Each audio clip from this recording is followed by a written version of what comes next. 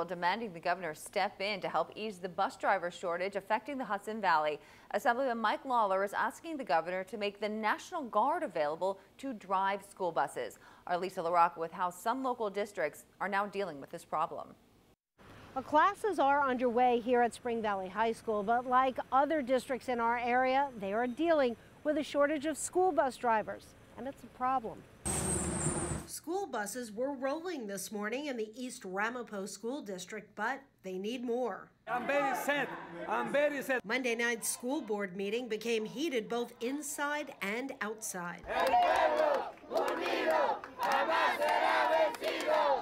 Our children need to go to school, and we need to work.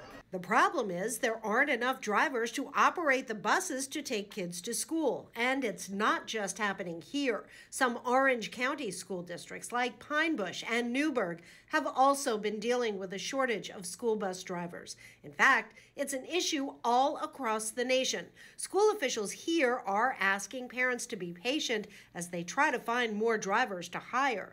We pay the rent, we pay everything.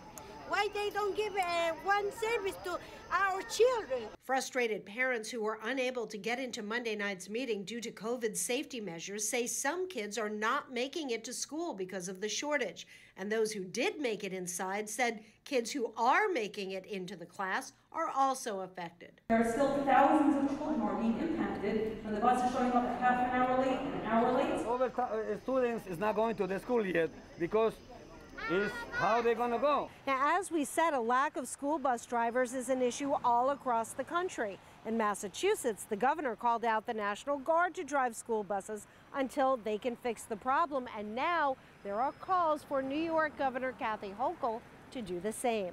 We're in Spring Valley. Lisa LaRocca, News 12.